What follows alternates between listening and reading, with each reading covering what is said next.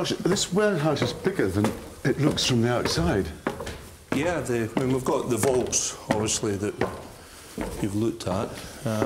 We're actually over 3 levels, but within each level we've got 2 to 3 different cells. Yeah. So it actually holds quite a lot of casks, Charlie.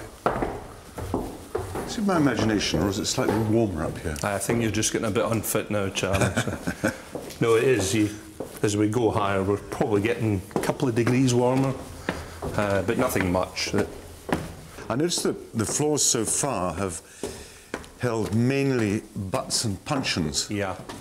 Is that the same up here? No, up here we've got butts and hogsheads. Ah, yes, I see. If you notice, the last 2 levels were concrete floors. Here we've got a wooden floor, so we've got to be really careful about weight distribution. This is a remade hogshead. Yeah. So this is the bourbon barrel that's been expanded by 25 to 30%. And if you see at the end there, new fresh oak ends. Yeah. So the extra staves are also from bourbon barrels? They're from bourbon barrels. So the main body of the cask is bourbon, and then you've got the added influence of fresh oak ends. So you get a slightly different flavour than an out-and-out bourbon barrel. And of course it is a hogshead, so it's 250 litres versus 190 litres. Do you reckon you get I mean, in terms of maturation, do you get a better style of maturation from a hogshead? I think all blenders have their own, preferences, Charlie.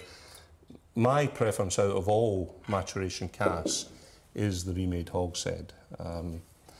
I find that when you're producing products sort of 12, 15, 17, 18-year-old, I just like the maturation style. It's the combination of the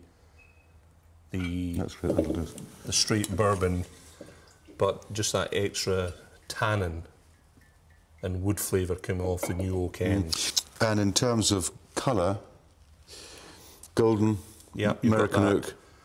Slightly darker than I think what you would get from a bourbon barrel, so you're getting the influence of the tannin from the fresh wood.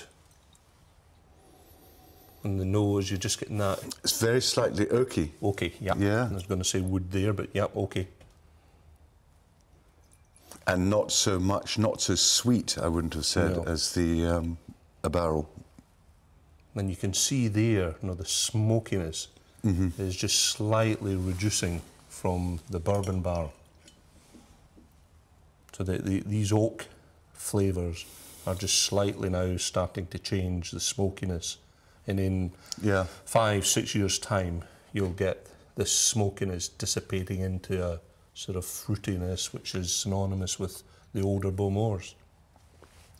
And the mouth is very sweet, and then smoky at the end. Yeah. So it's retained its original character. Yeah, yeah. So that's the bourbon style, Charlie. Excellent. What next? Back downstairs with the sample. Right.